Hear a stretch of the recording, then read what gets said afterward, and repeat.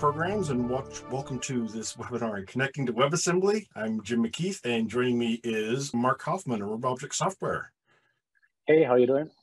Good. So you're living down in Paradise now. I'm still up in. I do, yeah. Need to come down and visit. Where is it you live now? Curacao. Curacao. And that's like down in the Caribbean, right?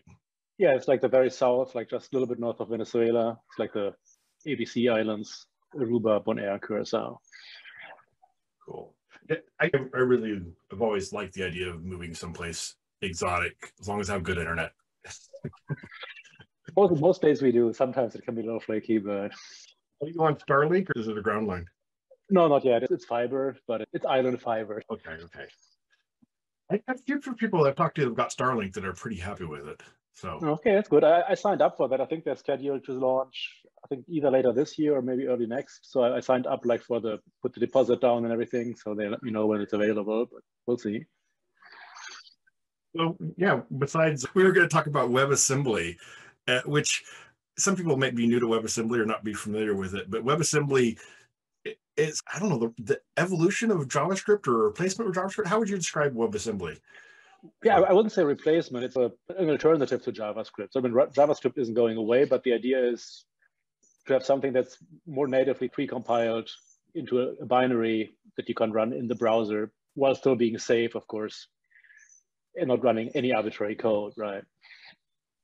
So previously, Microsoft had ActiveX controls that you could run in Internet Explorer, and there was Flash, and Java applets spent some time in the browser. But this is a natively compiled running in the browser, but it's not natively compiled to individual CPUs. It's like some sort of intermediate language. Exactly, yeah. So ActiveX, so those were basically, they were compiled to Windows x86 code, and they just ran and they could do whatever they wanted to pretty much. And then like Flash and all that stuff is to a different extreme that is like, it's interpreted in a way and then run in a sandbox, but it's separate from the whole web experience, right? Like from the whole browser model.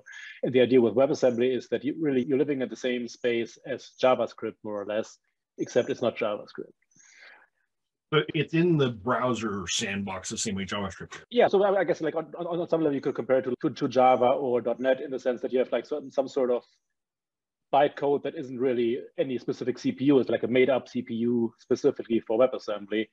And then the browser goes ahead and processes that and compiles that just in time to run. And of course, the browser then can also run checks and verifications on what the code actually does, which you couldn't do if it's just a black box binary code for the machine, or at least would be very much more tricky to do.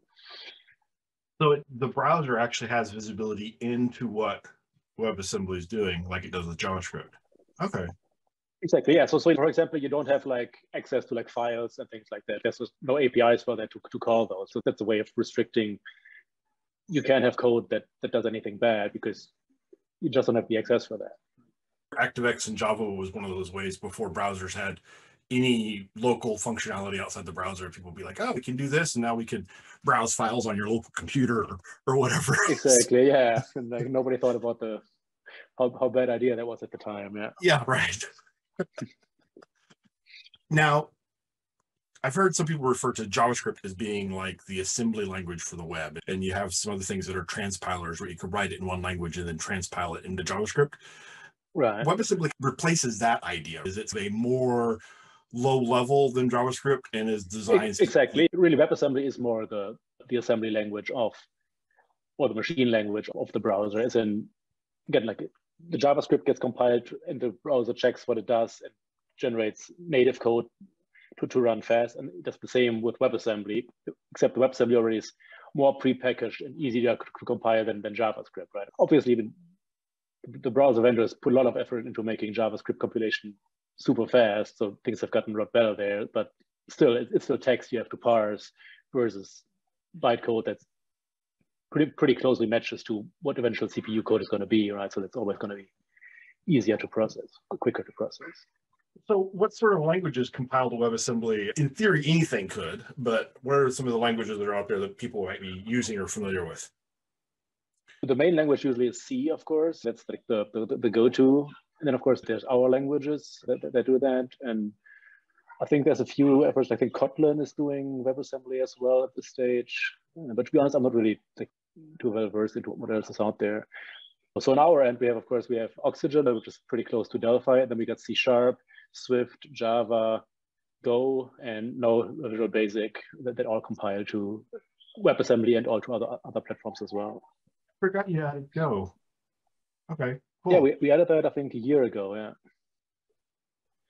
So are you planning to add Rust next? That seems a big popularity in that one.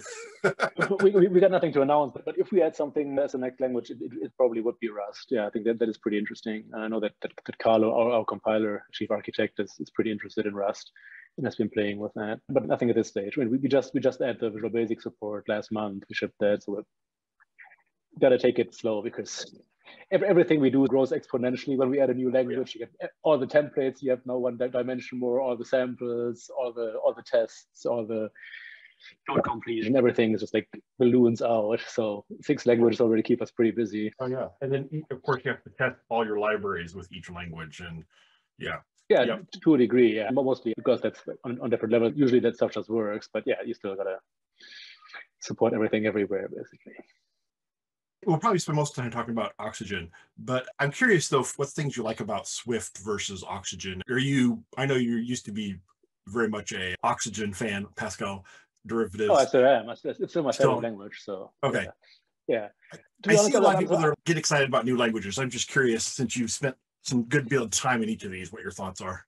Yeah, I'm of 2 minds of Swift. I really liked it when it came out, but I think it's going into a very weird direction. I don't know, it seems like it's been, they try really hard to make it really complicated. So I'm not sure, I don't really like where it's going, but it's got some really nice ideas, some of which we actually took over to Oxygene as well and to the other language. For example, one thing I think that makes it really nice is they have this thing called trailing closures, where basically, if you have an anonymous method, you have those in Delphi too, right? Yeah.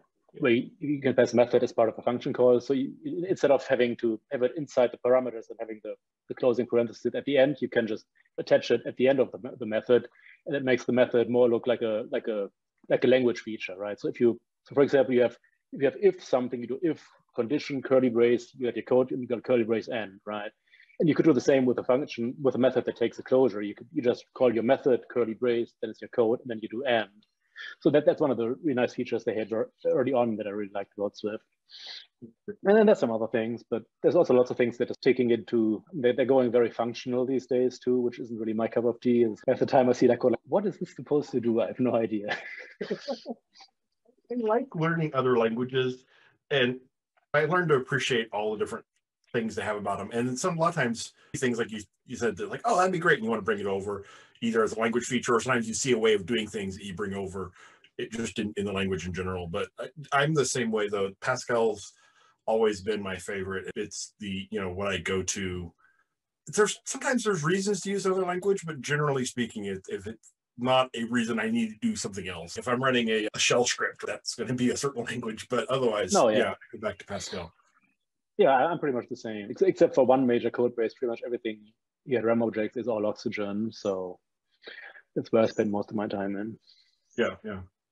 So now, for those that aren't familiar with Oxygene, it originally had a different name originally, and then it was a while Embarcadero sold it as Prism, right? And then it was Oxygene. Yeah.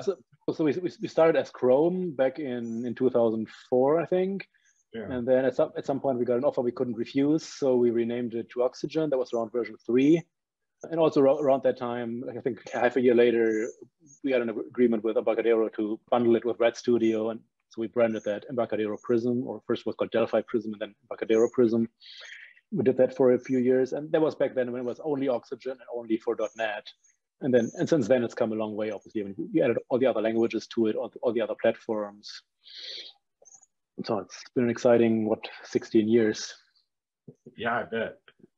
So it's Object Pascal based language that shares a lot of things with Delphi. So Delphi is a dialect or evolution of Object Pascal, and Oxygene takes from that and then builds on more as well. So if someone's familiar with Delphi, they're going to be pretty comfortable with Oxygene, it sounds like. No, definitely. Basically what we did is we started with what was basically Delphi 7-ish, the state of the art back at the time. And basically we took that, because that's the language we back then used and loved.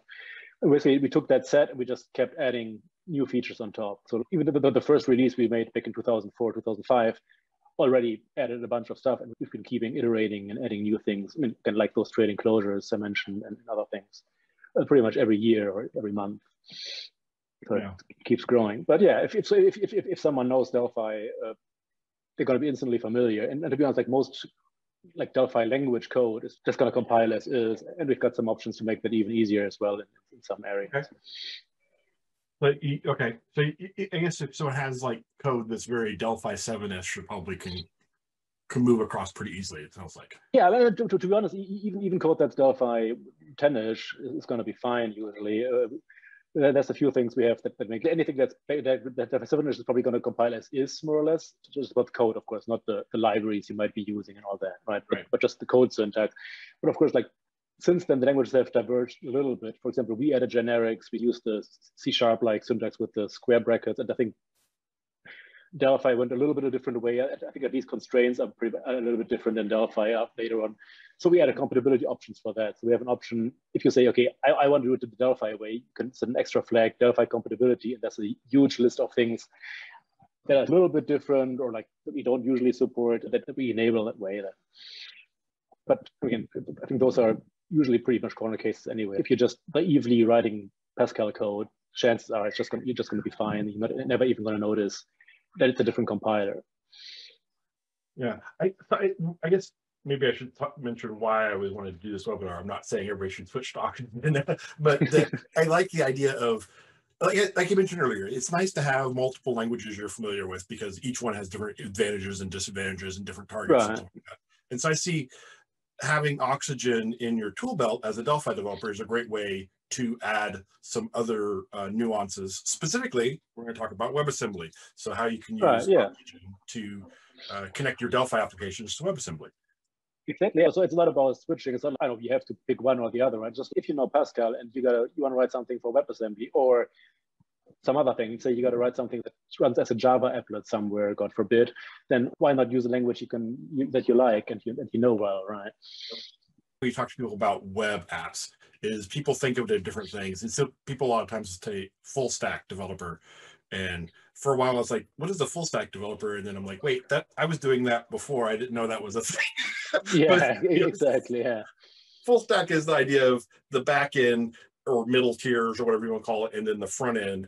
But when you're talking about web, that front end is in the browser. And so is the JavaScript or the whatever functionality running in the browser, as well as usually the idea is that if you can do CSS and HTML, all that stuff, the different tiers, different layers of execution there. So WebAssembly is running in the browser and talking to the HTML and CSS and stuff like that. Now, if you're doing WebAssembly with Oxygene, or do you need to know the CSS and HTML, or is that abstracted away? Is it visually done, or what does that look like for a developer? Well, HTML, you pretty much have to know a little bit if you want to do anything in the browser, and CSS as well to a degree.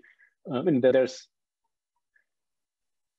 other technologies that can abstract the HTML away from you. Say if you want to do ASP.NET on the server side to build your website and then embed some WebAssembly in that on the client side, you might get away with, I don't know, knowing less about HTML and CSS and JavaScript. But in general, you're still going to need those.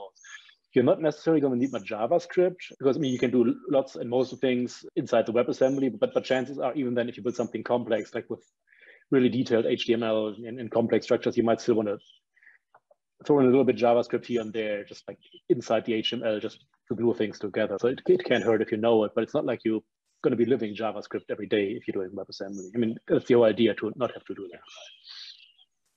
That's an interesting point, actually. So you're saying we do WebAssembly and have some HTML and then some JavaScript in the HTML. Can you write WebAssembly in the browser embedded like you would JavaScript, or it's totally a different paradigm, it sounds like? What do you mean in the browser? I'm just thinking if I view source on a web page, I can see the JavaScript embedded in the web page. That's not something you do with WebAssembly, right? You can basically look at the binary, and I think like the web inspector console gives you like a disassembly view of these other methods to be found inside this WebAssembly, but it's not like you can't see the source or anything like that, right? Because I mean, it all gets compiled to the CPU code, and that's all that's downloaded, basically. Let's go ahead and can we fire up Oxygene, and you could do a little, walk us through a little demo sure. here of doing this. Yeah, share the screen. Let me this video out of the way here. Yeah, so what I was going to do is just going to create a new project here. So we got WebAssembly here, and so we got two options. Actually, got three options to look at later. So we got the plain module that doesn't do anything for you, and we got the code behind model that provides some technology to interact with HTML better. So I'm going to use that. Just going to create that.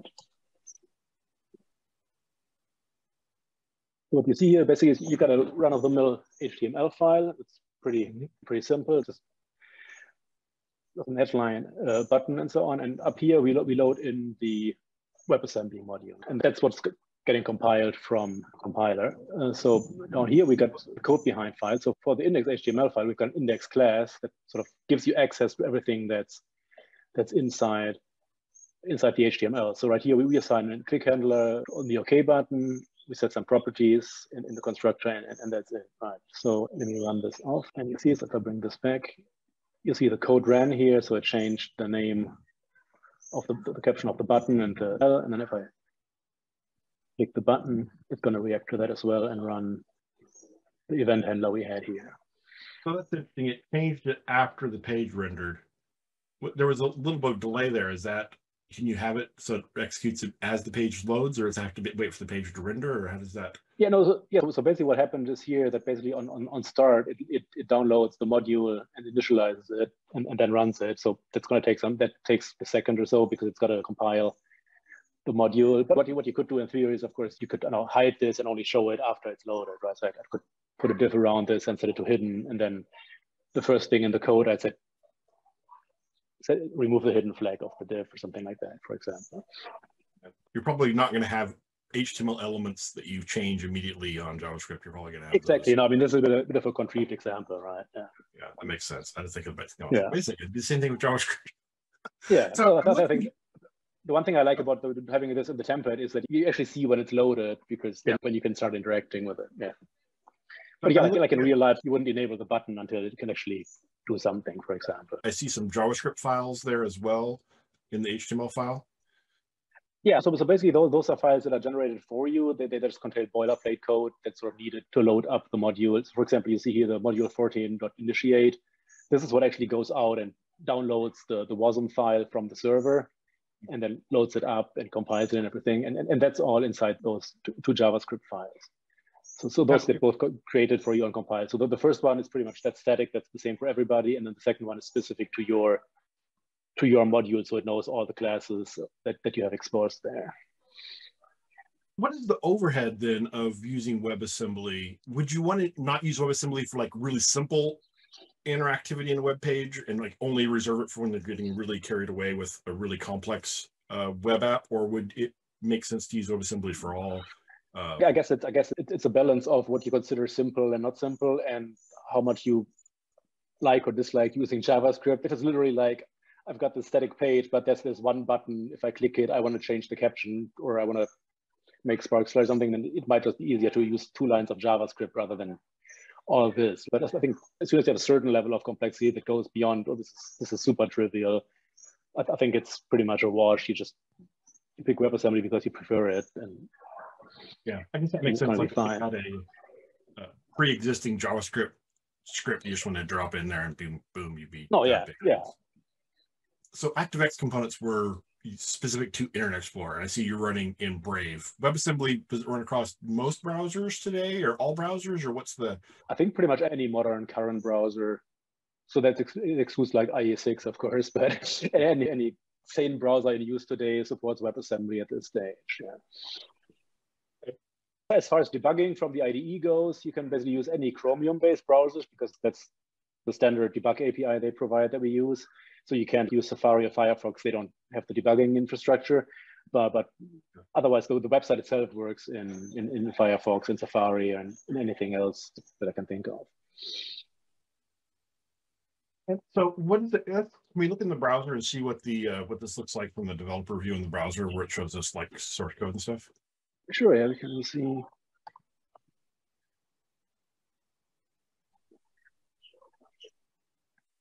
Let's see, what do you want to see? Like the sources tab there. So for some sources, I mean, here's all the things you saw that's published by the server, and then here, basically, here's the WASM file that was downloaded. And you can see it's processing here, and then it shows you all the functions and then entry points that are exposed inside the WASM. It's not really disassembly, but like a, I don't know, generated header file, you want to call it. Yeah. Like that. So that seems like a lot of code there for we didn't do a whole lot. Is there an optimizer that reduces the size of that WASM file since we're only doing of course, yeah. I mean, for one, this is a debug build, so it doesn't really do much optimization or even any, and there's debug symbols and all that as well, of course, so you can debug. But yeah, it's again, like we provide a basic runtime library that sort of gives you some basic functionality you want to use in proper Object Pascal or general object-oriented code that goes beyond what's just provided by the browser. That's of course there. But again, like, yeah, if you build for release, then a lot of that is going to get optimized away if you don't use it. Okay. All right. Now, so what is the debug? How does the debug experience look like then? Well, that's pretty much the same as it would be for any other project. So you can just set breakpoints as you would like. So let's breakpoint here, for example, hit run.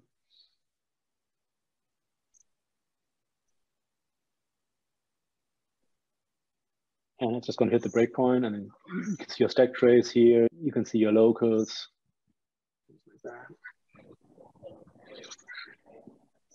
And of course, you can step through.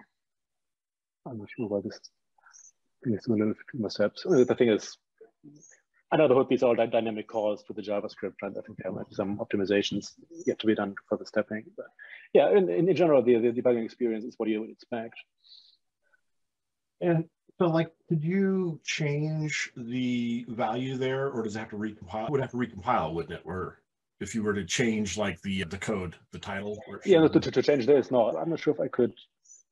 Again, this is new territory because this is all done. Yeah, I don't think that the problem is that the debugger doesn't have access to the properties here because those are dynamic. So I'm afraid those aren't really exposed in the inspector here. Because you got to remember, like at runtime, these are JavaScript. Like head is a JavaScript object, right? Like you don't really have any information. What does it like? The debugger doesn't have any information. What does this object look like? To like list properties like you would in a Delphi class or something. So you're a little bit limited there. But in theory, you could, I think, call functions if there was exposed here from the debugger. Now, when you're writing the code, then does it? If I type body dot, does it give me style as an option? It does, yeah. So we're hacking here a little bit. So let me show you how this works behind the scenes. So basically, you see inside the HTML, I put ID tags in on some of the elements here, right? So you got an ID line, ID button.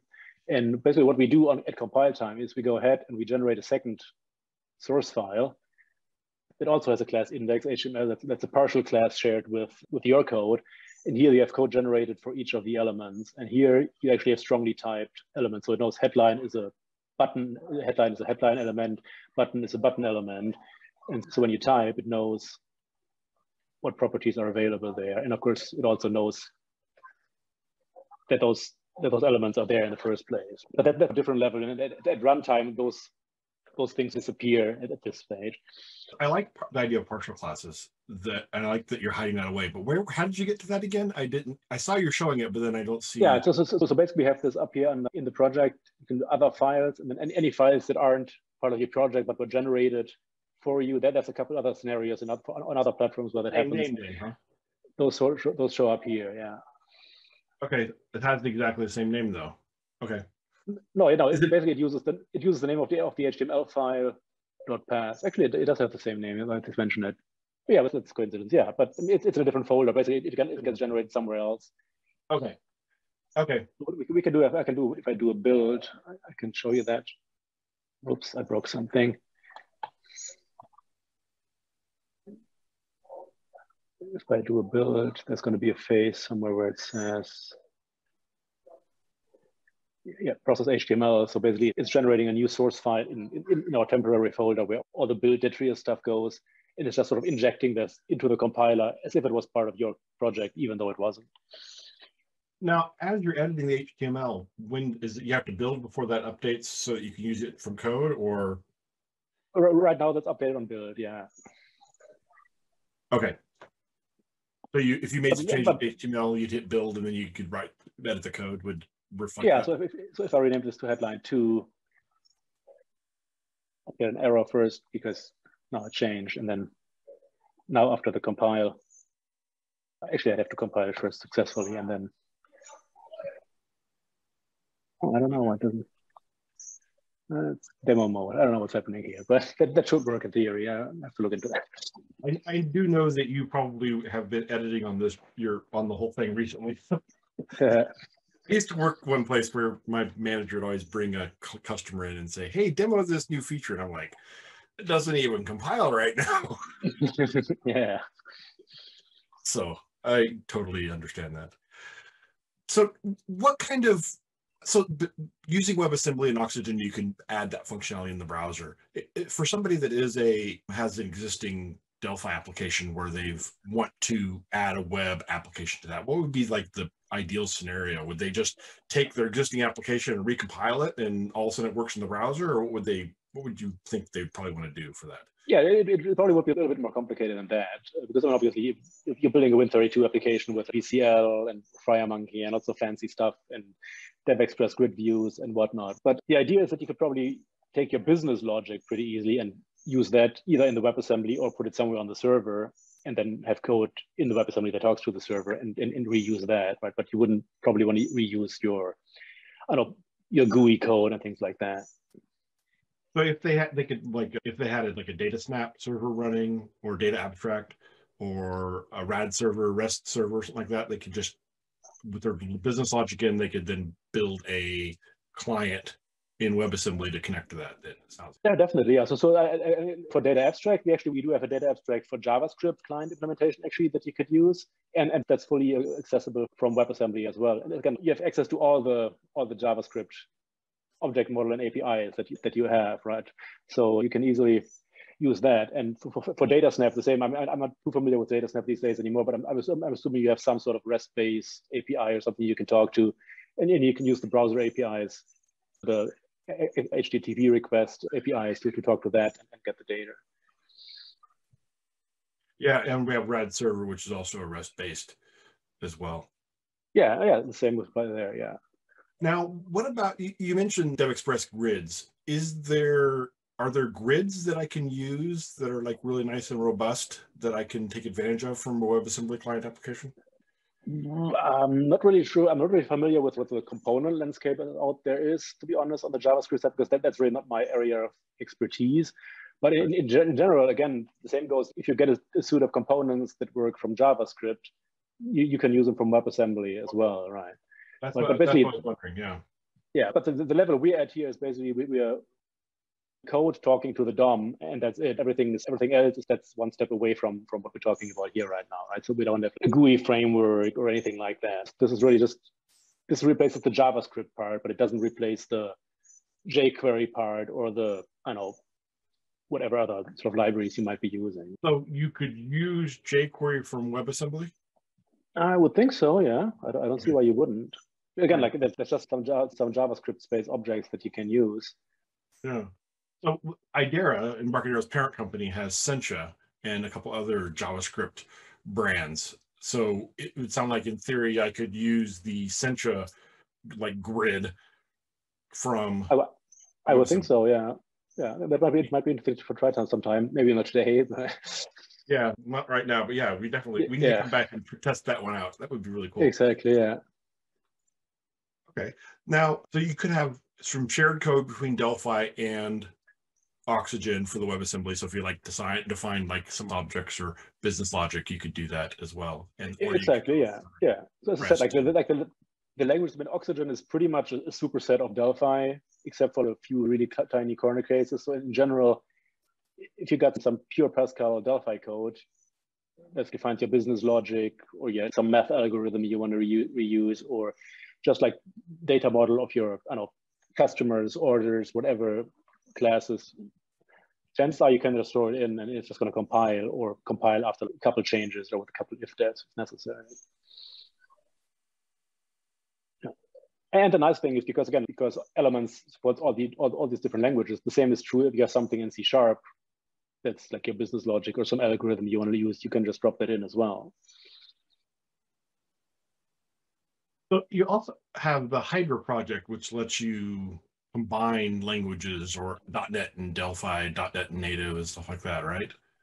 Yeah, I mean, that's like a quite different angle. So Hydra is about mixing Delphi, like native Delphi for Windows, .NET, and Java code in the same process. So say, if you have a Delphi application and you want to use, say, you have one form you want to implement in .NET, so you can use WPF, for example, or you've got this legacy Java applet sort of thing you got to host, or not applet, but like a Swing thing that's written a decade ago that you want to integrate in the same application. You can use Hydra to basically make your application pluggable and then get those different platforms in there. But that's orthogonal to this, though.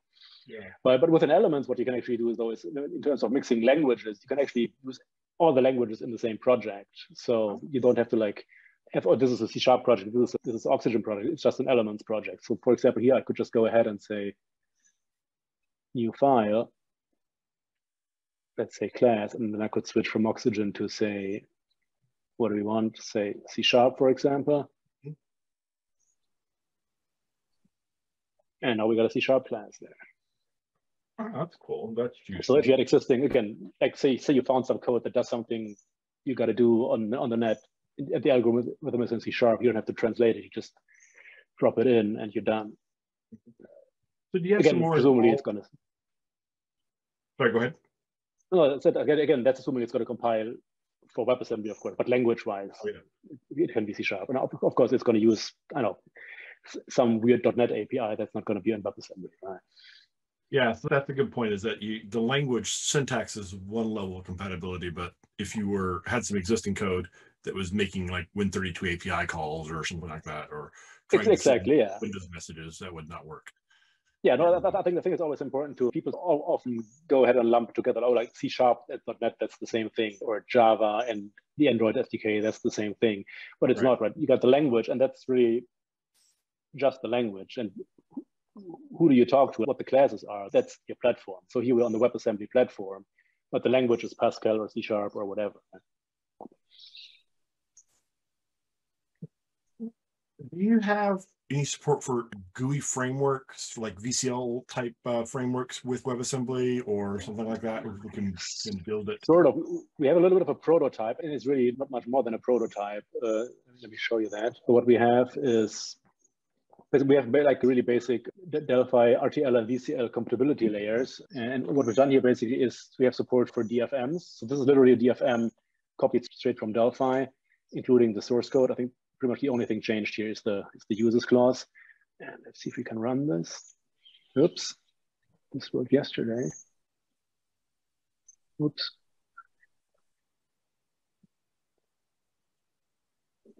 Yeah, the attributes applied twice. Yeah. I think I messed that up earlier when I was playing with that.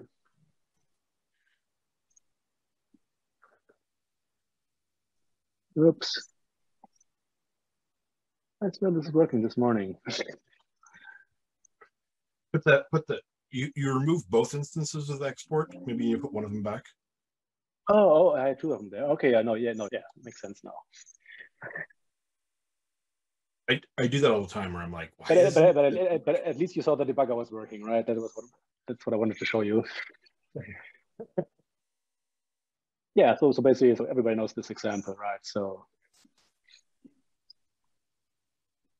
it's just basically standard VCL DFM with a couple labels, button, edit, list box. And then basically in the background, the Delphi VCL wrapper creates the HTML for that for you and builds it up. And again, that's like a very limited prototype at this stage, but I think looking forward, if there's demand and interest, and that's something we're exploring and expanding. Is the source code prototype included with it? So I mean, if someone's like, oh, I could get partway there and figure out the rest of it, is that something that they would have access to? Yeah, that's all open source on GitHub, actually.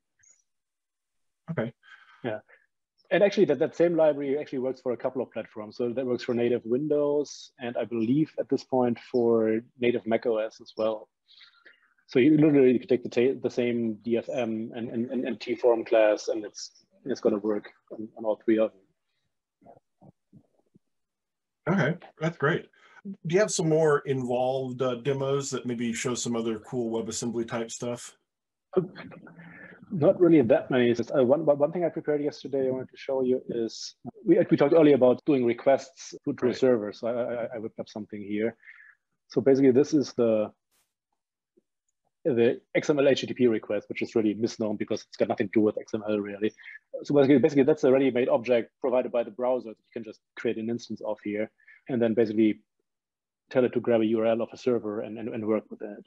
So basically here what we do is we just create a new instance of that. We assign 3 events, what happens when it's done, what happens if there's an error, and we could also get progress report if we wanted to, and then we just call open and send, and then basically the browser is gonna go out and download this URL from the server, and then when it's done, it's gonna basically execute this and replace this text on the website. So let me see if this one runs. I've managed to break that too. Okay, so if I hit click me, this is the text from the XML. And if I check here, that's the XML file it downloaded. Okay. Okay.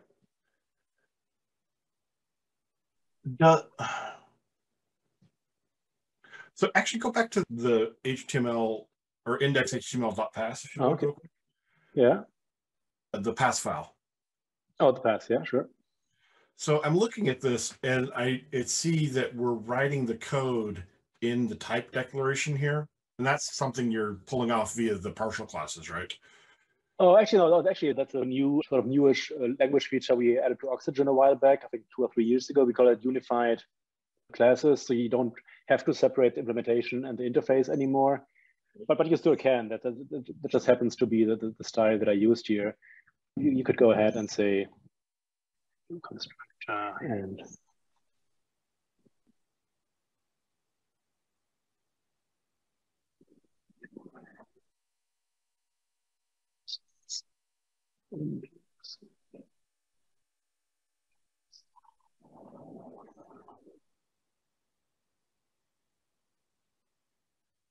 you do like this, like the more traditional how you would have it in Delphi, right?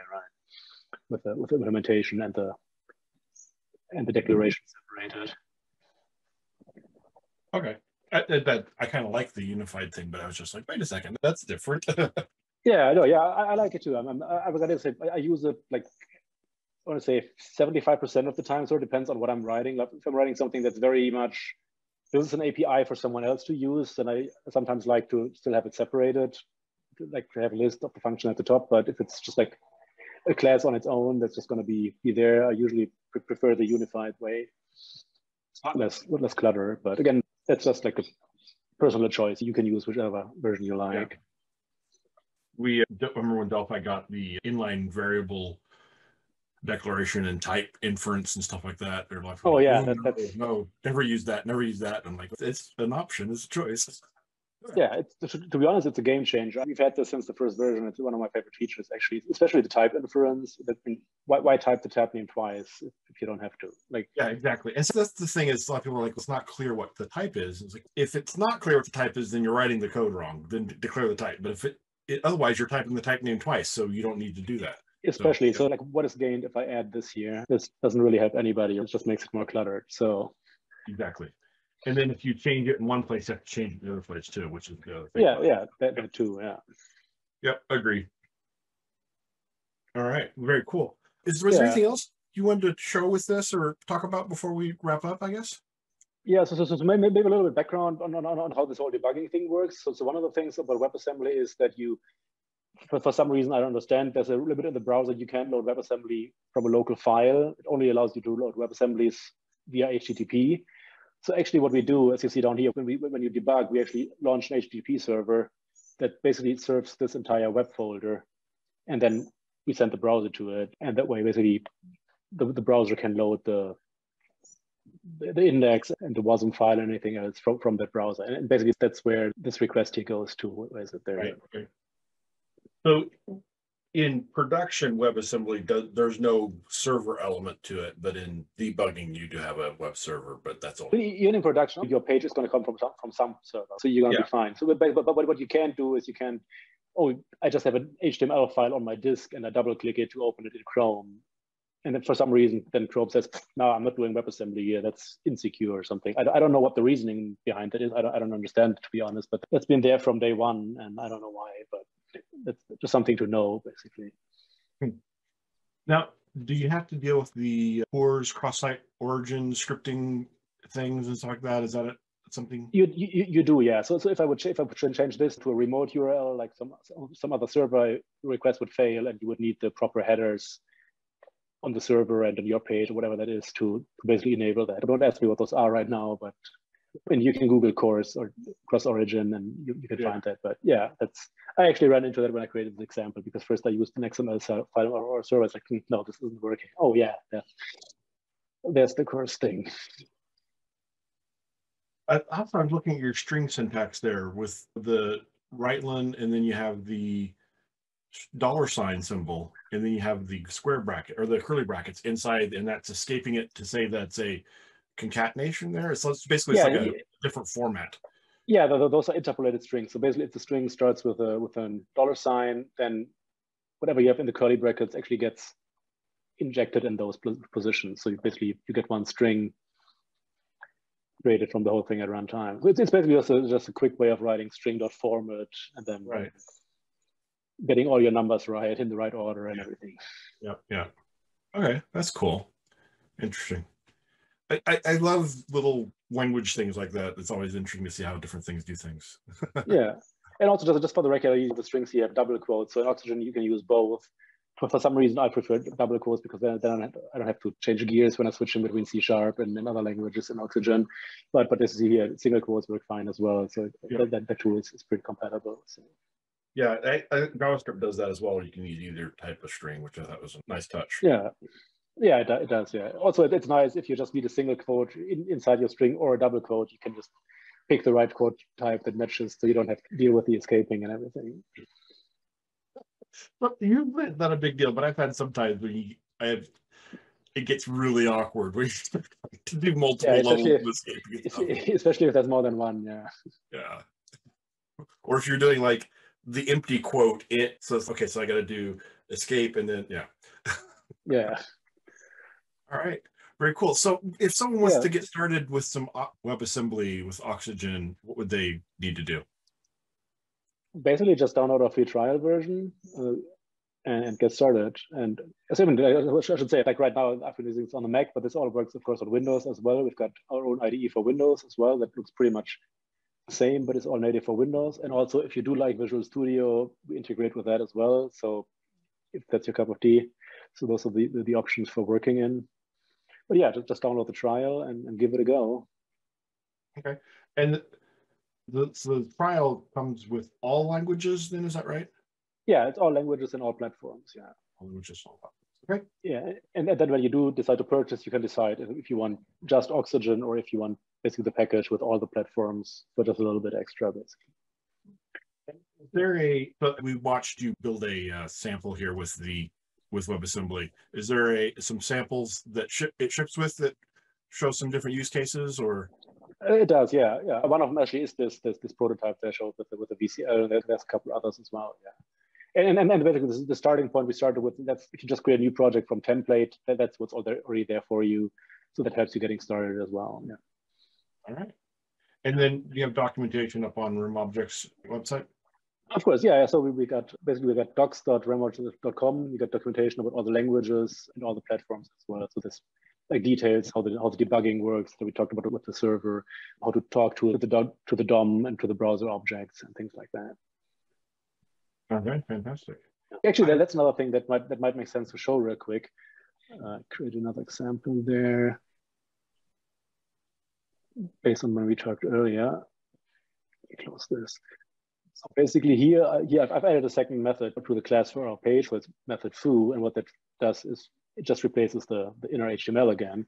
And what I wanted to show you is that how you can just call this from JavaScript or from your HTML. So basically here I just added an href that just calls this method as part of the link click, and then that marshals into your WebAssembly code, and your method just gets run. So it can run this. Interesting that you're telling HTML that it's a JavaScript call, but the JavaScript is going to be using the WebAssembly. Yeah. I mean, basically, you can think of it as inline JavaScript. You could do the same. You could say foo, and then you have, say, function foo. Right, and that would be the same thing. Now, is WebAssembly always object-oriented? I think what you expose is always going to be a class with the, let me show this again. So you're going to have a public class with the export, and then all the public members are going to be exported. Mm-hmm. But you can add global methods to the code. That's no problem. So you could just go ahead and say, I don't know.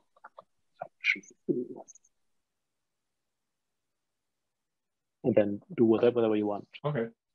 Yeah. Right. But really, I think being object-oriented is usually a good idea in general. Yeah, I like the idea of object-oriented. I mean, it gives you the namespace type behavior as well, where you can. Yeah. You get that with the globals too. But yeah, I think it's. I know I'm an object kind of guy. Yeah. Yeah. And maybe one other thing to show is basically, so we saw how you can call into WebAssembly from JavaScript, from HTML. You can do the same in the reverse. So what you can do, actually, no, you've got this WebAssembly class that has some helper functions, and one of them is eval. And that's basically the same eval function that you also have in JavaScript. So you can put anything here that you can call in JavaScript and just call it. For example, let's just say bar. And now if we go in here again and say bar, we shouldn't do that. Oops. Oh.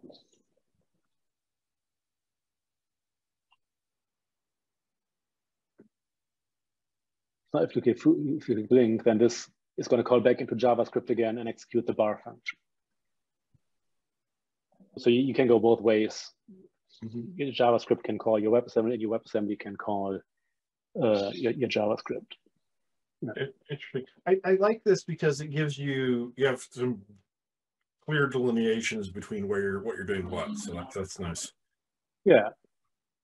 And then there's also there's another object that I was looking at. It's the browser object, and that gives you access to some of basically the root APIs that the browser exposes, right? So you can use the create element to add a new element to the code, or get element by ID you would usually use to find the headline, for example. And you could go, append child and whatnot.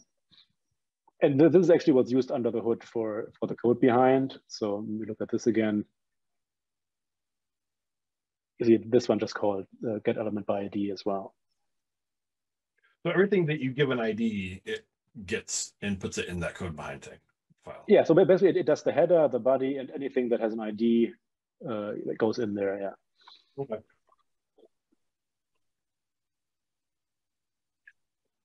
If you do, so you could put could you put JavaScript that runs dynamically in your WebAssembly? So write JavaScript, like maybe have something that's composing JavaScript and then have that JavaScript executed at runtime? Yeah, that's actually literally what this is doing. So this is running this line as JavaScript. So you could do other stuff here. I know. That's what I thought it was. I just want to make sure I was understanding correctly. So yeah.